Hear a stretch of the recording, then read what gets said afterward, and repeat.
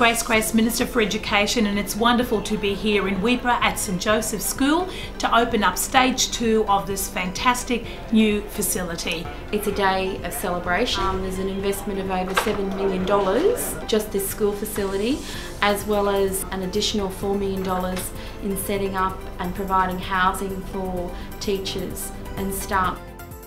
Makes the library space a lot bigger and a lot more spacious for students to sit down and read stories. Much more space for when we do assembly, because I'm pretty sure we used to all have a sit just in this area here. Every class can come in and it just has so much feeling to all the classes. Because there's that wet area where we can do all painting and things. I like the new flexible learning space because it connects all of the classrooms. It's just now part of our beautiful school.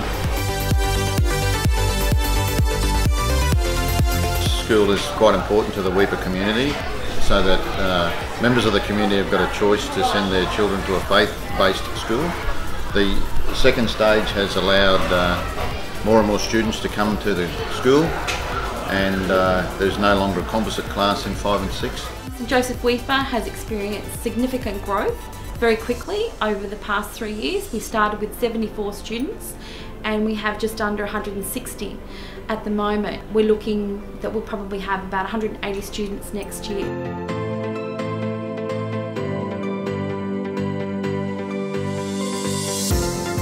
A great acknowledgement also to Catholic Education Services Cairns for their enormous support in establishing this school community. It's wonderful to see money well spent in an area that is going to deliver great education for the students here in Weipa, but also bringing the community together in the spirit of St Joseph.